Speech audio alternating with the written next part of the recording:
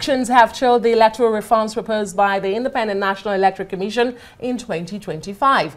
The proposals include the phasing out of the use of permanent voter cards during elections and the introduction of diaspora voting. The chairperson of the commission, Nwagu, disclosed this during a meeting with resident electoral commissioners in Abuja. The reforms are part of the 142 identified recommendations from the report of the 2023 general elections. Yakubu said 8 require legislative action by the National Assembly, while 86 of the 142 recommendations require administrative action by INEC itself, and 48 recommendations require action by a variety of stakeholders, including security agencies, mobile network operators, statutory bodies, political parties, transport unions, civil society organizations, and the media. Well, the INEC chairman also said the commission will make a presentation to the Joint Committee of the Senate and House of Representatives on electoral matters as they continue to deliberate on electoral reforms. Well, the former Deputy National Chairman of the People's Democratic Party, PDP, Bode George, wants Nigeria to learn the process of election management from the success recorded in the just concluded elections in Ghana. Speaking with journalists in Lagos, George said the smooth conduct of the elections in Ghana made the last elections in Nigeria a joke, and called on the chairman of the Independent National Electoral Commission, INEC, Professor Mahmood Yakubu, to sit up and give Nigeria a more credible election. Bode George also called on President Bola Tinubu to reduce the price of premium motor spirit, PMS, also known as petrol, to 300 naira per litre between December and January to enable Nigerians have a joyous and Merry Christmas. The Ghanaians didn't go through the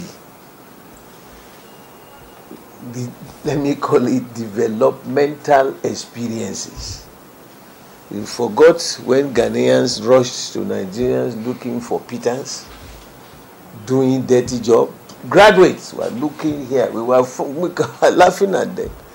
The day it was General Buhari, yes, government, who said they should get out, go back. That was like reopening them, re-challenging them to go and sort their country out. They bought the same system that we are running, ran the election, because that is the centerpiece of any democratic success. It should be a wake-up call.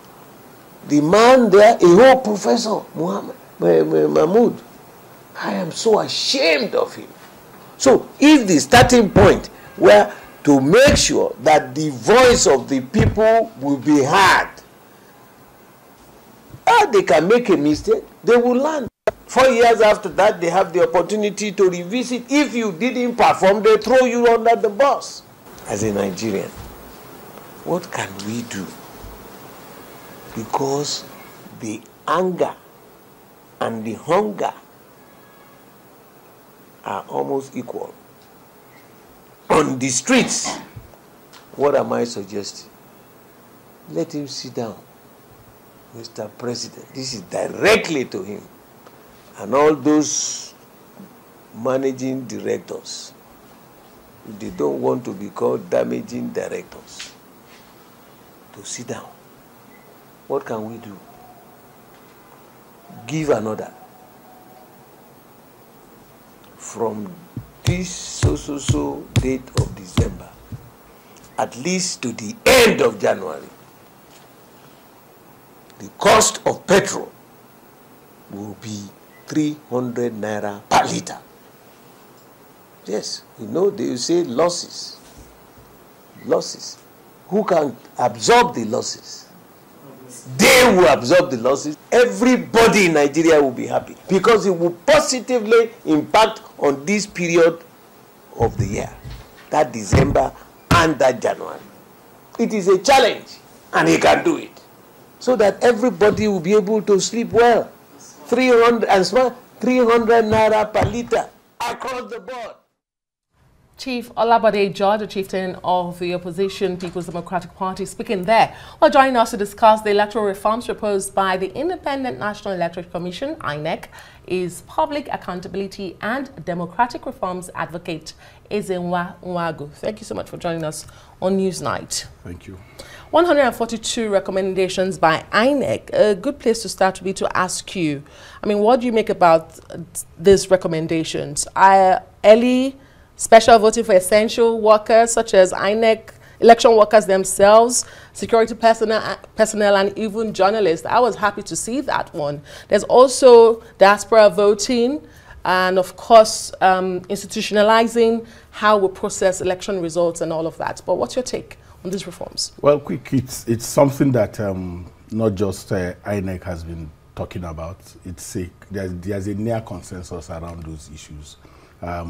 Special voting and early voting will expand the democratic space considerably in a way that brings into the net journalists who are deployed for election duties, observers, even the INEC officials themselves who are conducting. These are citizens, and their right to vote has been, circumscribed by just the fact that they're essential workers and they work on the day of election. So it's something that should be taken seriously by the National Assembly.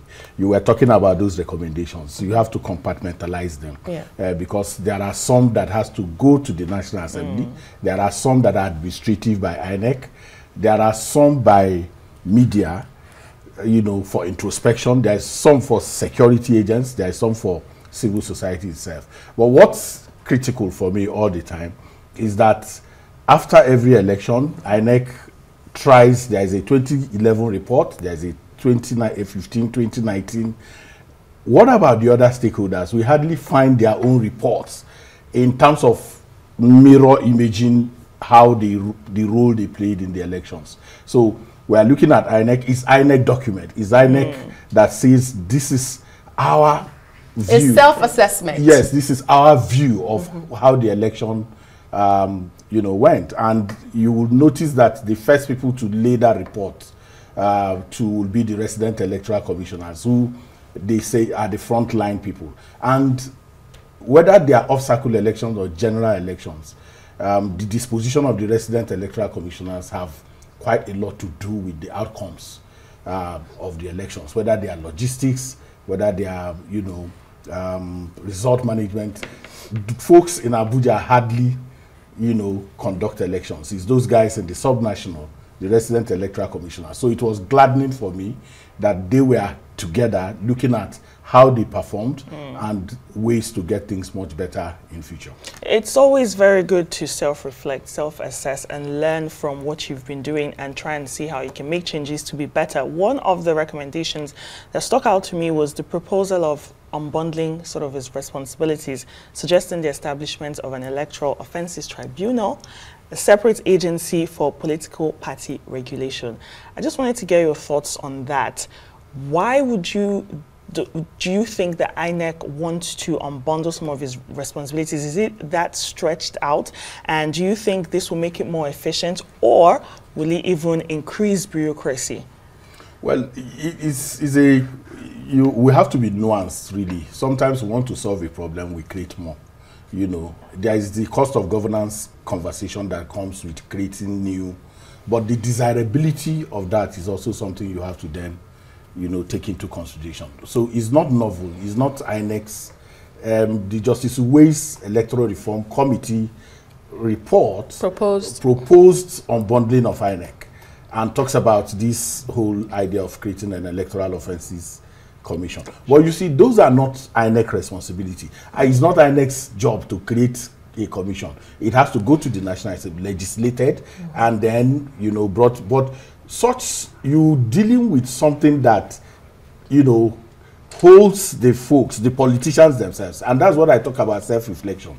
So electoral offences commission, who are those who who want to suppress votes, who are those who perpetuate violence, who are the purveyors of violence, who are those who corrupt voters, politicians. So if you create an electoral offences commission, who then would, so that recommendation is for the National Assembly to be able to say, look, some of the things that diminish us as a people in our elections, that you, the politicians, perpetuate, we want to deal with that. INEC says it has about, out of that 142, some are for his own administrative you know, introspection and all of that. All Yes, of that. but you know, there are those who have raised concerns, and I like that you talked about mirroring image and the self-assessment, because there are those who say INEC cannot sit down and tap itself on the back, come up with this report and say this is how we have done so far. There are those who have raised questions about accountability, INEC's discretionary power,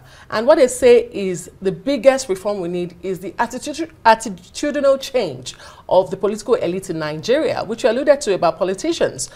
Some are of the view that every election cycle will come up with these recommendations, reforms, and even the Electoral Act. The latest one we have is as latest as 2022. 2022 Electoral Act.